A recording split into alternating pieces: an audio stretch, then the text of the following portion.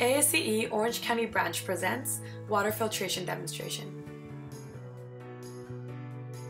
The materials that you are going to need include the top half of a 2-liter bottle, coffee filters, cotton balls, sand, pea gravel, 3/4 inch gravel, 12-ounce plastic cups, make sure they're clear, 5-gallon buckets, and dirt.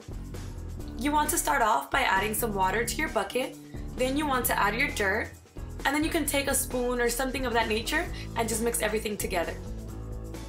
Next, you want to take your 2-liter bottle, unscrew the cap, fold the bottle, which will make the cutting a lot easier, and then simply take your scissors and cut the bottle in half.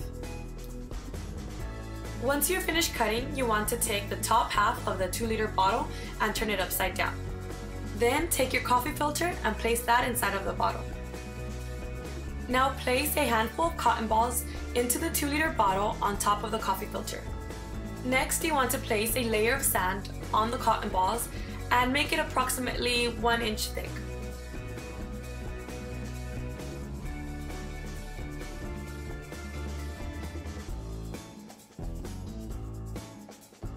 On top of the sand, place a 1 inch thick layer of pea gravel.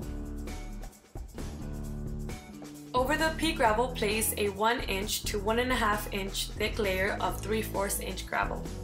Once the filter has been made, use a plastic cup to pull some dirty water from the 5-gallon bucket. Over another clear plastic cup, pour the dirty water mix into the filter and let the water filter through.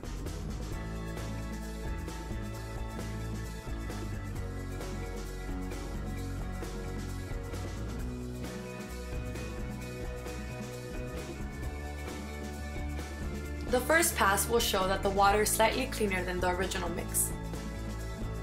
Once all of the water has been poured out of the first cup and collected into the second cup, filter it again.